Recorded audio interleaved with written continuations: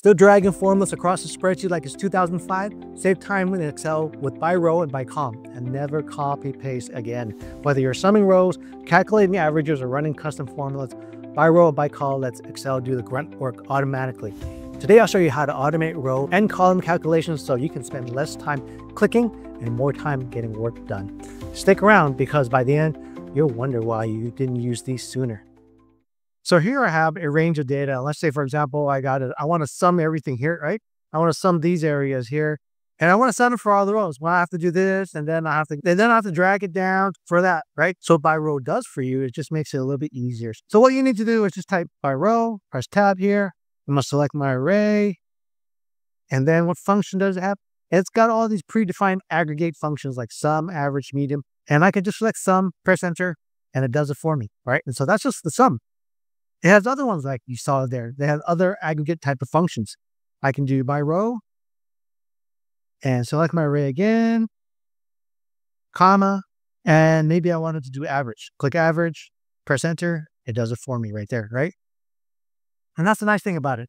And it can also do other types of neat things. And it's a little bit more involved, but it does make it a little bit interesting. So what I can do is I can incorporate something called a lambda function with it. So if I do by row, and I select my array again, and I'll use this function called lambda. If you scroll down, you'll see that there's this function called lambda. I can type lambda in, right? I can type lambda in, or I can just select it.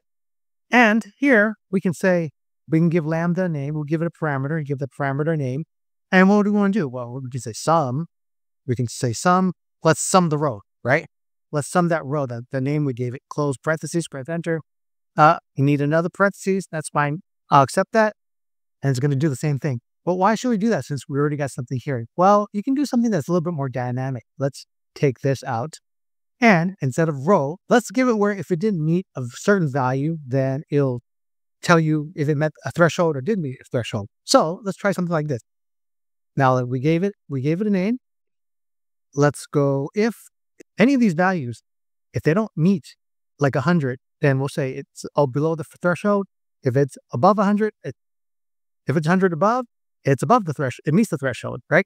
And so what it's going to do is going to look for the minimum of these values and see if any of them are under 100. And what we can do now is write the function out. So I'll say minimum, right? The minimum of that row that we define in lambda. If that minimum is greater than 100, then we'll say, yeah, it met the threshold. Right? And then the other part of the if statement, if it's false, right?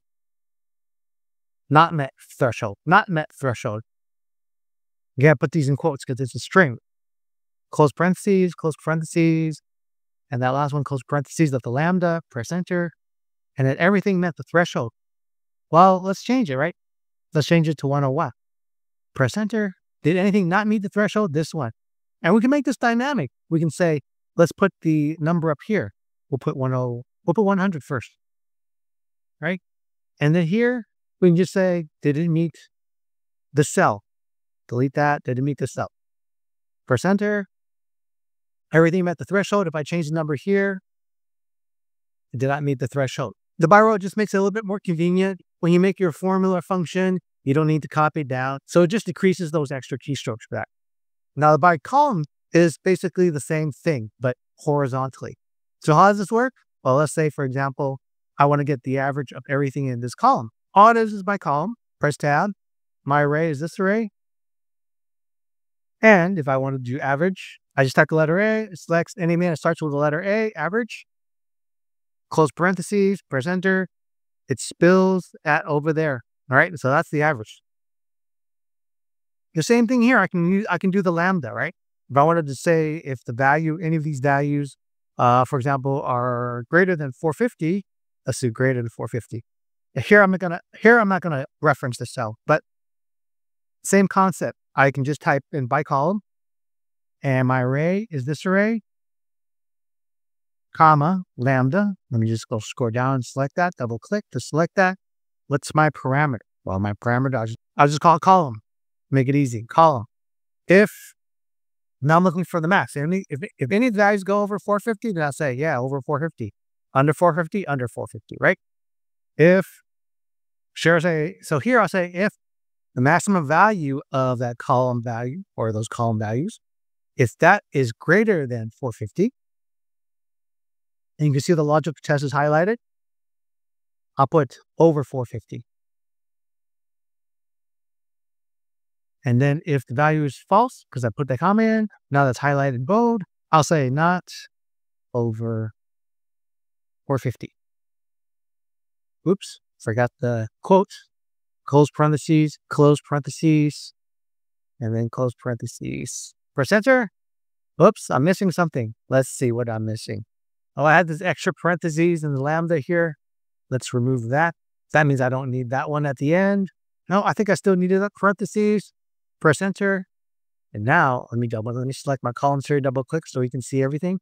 Not over 450, over 450.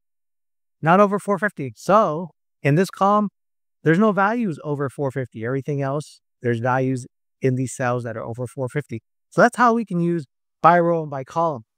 So what they do is these by row and by column things, it just makes it a little convenient so you don't have to go through some extra clicks. So that's how you save time with Excel with by row and by column. Fast, clean, way less clicking. If you found this helpful, click the like button and subscribe because I got more Excel shortcuts coming your way.